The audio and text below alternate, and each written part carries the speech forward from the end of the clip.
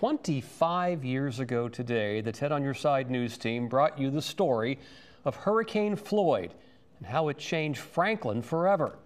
Regina Mobley takes us back, and Regina, this story was actually unknown for several hours. It was a question of technology, Tom. 25 years ago today, most in Hampton Roads thought the worst was over when Floyd hit and then quickly exited the region.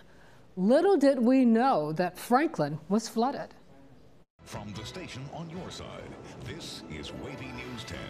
Good evening from Myrtle Beach. I'm Andy Fox, 10th floor, the Breakers Hotel. Up and down the Atlantic coast, reporters braved the elements to document a storm that was perilously close to a Category 5. Floyd roared ashore as a Category 2 hurricane, a far cry from the Cat 5 just days earlier. The surf has really picked up. The Sandbridge section of Virginia Beach, as well as parts of the Outer Banks, were evacuated as the typical spots were experiencing up to 20 inches of flooding. While all eyes were on the Atlantic, little attention was on the Blackwater River in Franklin. We didn't hear much about Franklin. We didn't hear a great deal about Franklin at all because of the fact that communications were dead. It wasn't until Andy Fox, by phone, alerted the public that Franklin was underwater. It's terrible. This is Andy's look back on the 20th anniversary.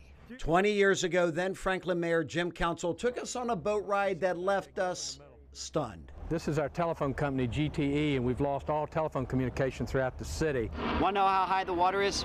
That's Main Street right there. The Blackwater River breached its banks by 22 feet. It's the worst disaster that I've ever seen here. Nothing like it. Floyd claimed 57 lives in 8 states and the Bahamas. In Franklin, gauges were installed along the Blackwater River, and City Hall has since offered incentives to bring businesses back to downtown. Regina Mobley, 10 on Your Side.